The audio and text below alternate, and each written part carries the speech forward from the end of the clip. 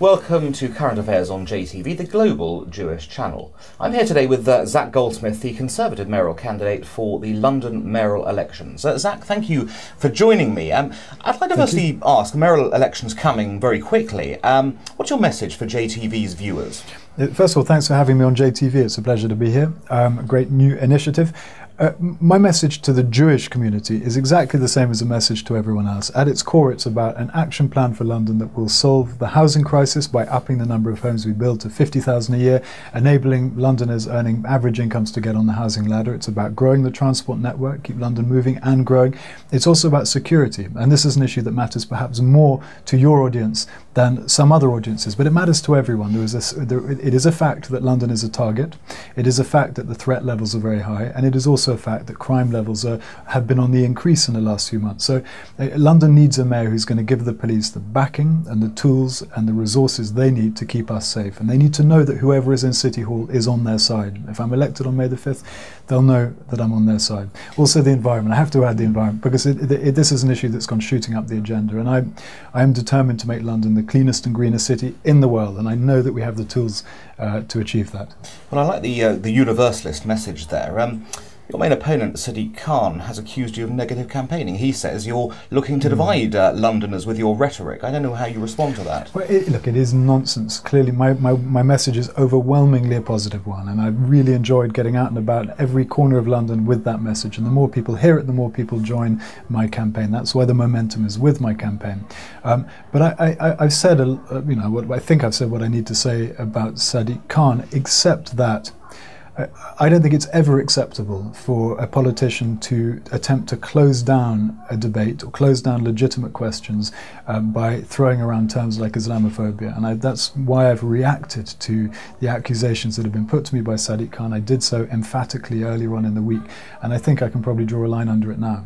Well, but do you think Sadiq Khan has answered your points about extremism? To be honest, I don't think he has. I think there are, this is not, just to be clear, I have never accused Sadiq Khan of being extremist or having extremist views, and I don't think any serious commentator has. The questions that have been raised by me, by newspapers, by Londoners and by many others relate to his judgment, having shared a platform and given oxygen, even given cover to people who do have extremist views on so many occasions, 10, 15, 20, 30 occasions. And I think that does put a question mark over his judgment. Somebody who wants to be the mayor of the greatest city in the world, somebody who wants to be effectively in charge of our police and security. I do believe that it's legitimate to ask those questions, and I think he has an obligation to answer them. But it is for him now to do that, not me. Okay. I think one of the key things that Londoners always feel quite impassioned about is a need for social integration, and that's ethnic integration, religious integration in that line. Absolutely. What do you say positive on that score? What will you do to improve cohesion in the capital? We are lucky. At the moment, we're lucky in London. We are one of the most diverse cities in the world. We are, broadly speaking, a harmonious city. I think one of the reasons we're the greatest city in the world is because of that diversity and because our different groups get on well together. Just across the water in Paris, you've got a beautiful city, magnificent architecture, but it is a divided city. And you've got ghettos with one group of people. You've got Jewish families now packing their bags and leaving, thousands of them leaving France because they no longer feel that Paris is a safe place for them to be. That is an appallingly depressing prospect, but it's happening. Those families must be going through some of the same thoughts that their predecessors in Europe went through in the 20s and 30s in various parts of Europe, and it is something that we need to guard against. I don't believe that we can ever take for granted the harmony we have in London. And one of the jobs of the mayor, and this is a hard power thing, it's also a soft power thing, is to protect that diversity, to stand up for that diversity, but also to ensure that we never take the harmony we have in London for granted. A mayor has to stand for all of Londoners, not just one segment. It has to be a mayor for all of London. One of the key things that our viewers are often concerned about is the BDS movement, the campaign, if you like, to boycott Israel, accuse it of being an apartheid state. Now, I don't want to go back to Sadiq Khan, but when he was a minister, he campaigned for this. He now says he's against it. What's your stance? This is, look, that's the problem in politics, is you can, it's why voters increasingly choose not to judge politicians purely on their promises. You look at the record as well. You can make any number of promises, but you can't escape your record.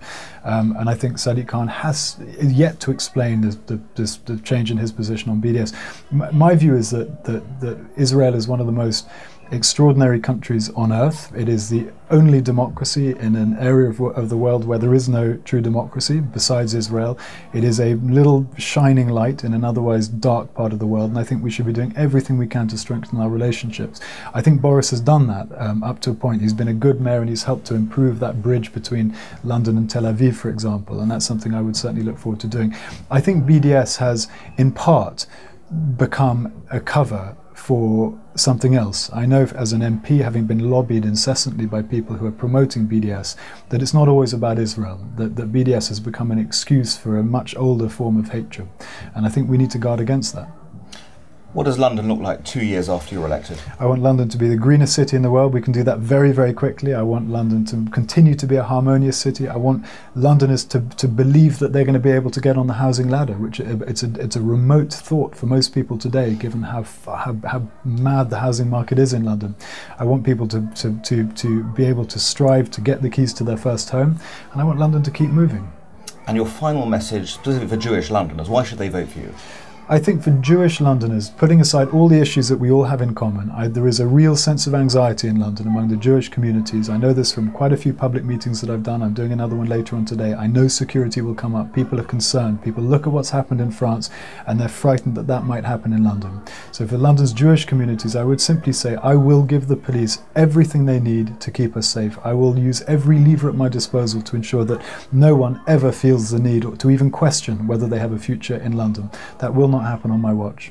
But to tie into that very quickly, you will be aware the main cause of anti-Semitism today is actually Muslim anti-Semitism against Jews. How do you resolve that very tricky balance between two communities in the city? And you've put your finger on it. It's not just a policing issue. I mean, the police do need to be able to keep us safe, and I will make sure they can. But there are problems with homegrown terror, homegrown extremism, and the challenge is to find a way to isolate the people who mean us harm, but without the whole community feeling isolated. If the latter happens, then it's the wrong policy and it will fail, and we'll find that even more people move in the wrong direction. And I think a lot of that must come from working with the community itself, enabling the community to police itself, enabling the community, almost like a human body, to develop the immune system it needs to keep those people out who are not only misrepresenting the true Islam, but who are also putting at risk London and social cohesion generally. Zach Goldsmith, thank you very much. Thank you very much. Thank you for joining us at Current Affairs on JTV.